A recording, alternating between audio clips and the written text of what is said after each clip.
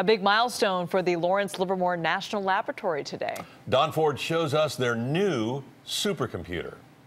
Behind me in this relatively ordinary looking building is one of the fastest, largest artificial intelligence computers in the world.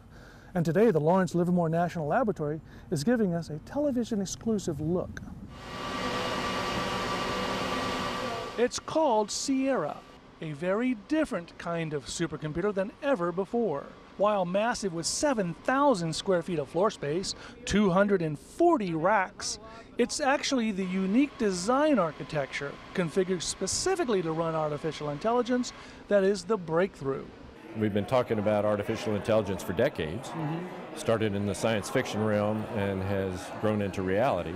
It has 8,640 IBM Power 9 CPUs, coupled with, get this, 17,280 NVIDIA V100 graphics processing units, the same company that produces professional video gaming cards.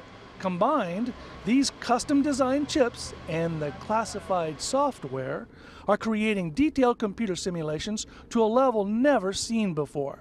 And it's not just for studying nuclear reactions. They can study biology all the way down to the individual atoms, the hydrogens, atomic levels, down all the way down there. Cancer, HIV, traumatic brain injuries are just a few topics that scientists are eager to get started on. With the computer, we'll be able to do much faster testing of this, much lower risk testing, because we'll be able to do a lot of it in the computer. Instead of on a human. Instead of on a human. And like all good computer systems, Sierra has a backup. At the Oak Ridge National Laboratory in Tennessee, there is an identical system called Summit. In Livermore, Don Ford, KPIX 5.